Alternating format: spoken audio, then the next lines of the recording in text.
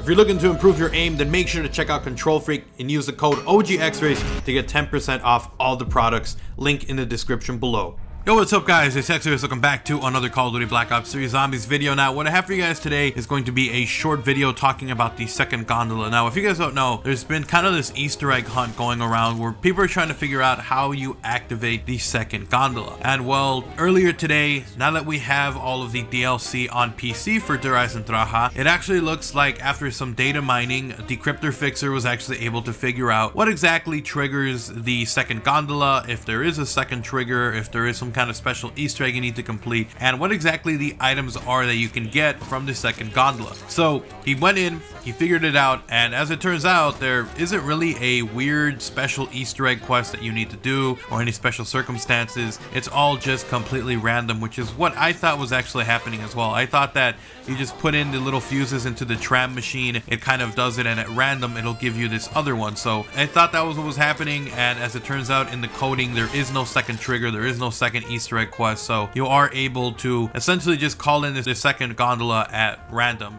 The items you can actually get from the second bonus tram or the gondola is a symbol monkey, which is the monkey bomb. You can get a shotgun full auto upgraded, which is the haymaker, and then the other one is an AR damage upgraded, which is also an upgraded AR. I'm not sure which one that one was. I think if someone told me it was an HVK or something, we'll definitely find out about that one. But you get a haymaker, you either get that or you get a monkey bomb or you get an upgraded assault rifle. But anyway, so that is the 3 items you can get out of the second gondola, and again, the coding itself says that there is no special quest.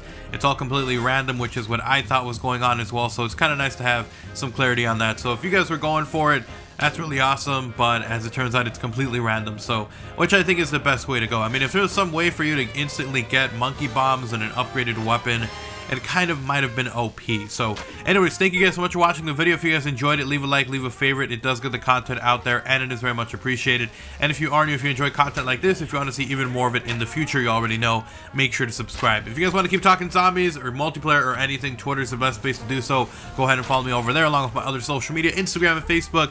And of course, if you guys want to, feel free to use my discount code OGXRAYZ to get 10% off Control Freak and G Fuel. Links down below. I'm out. Peace.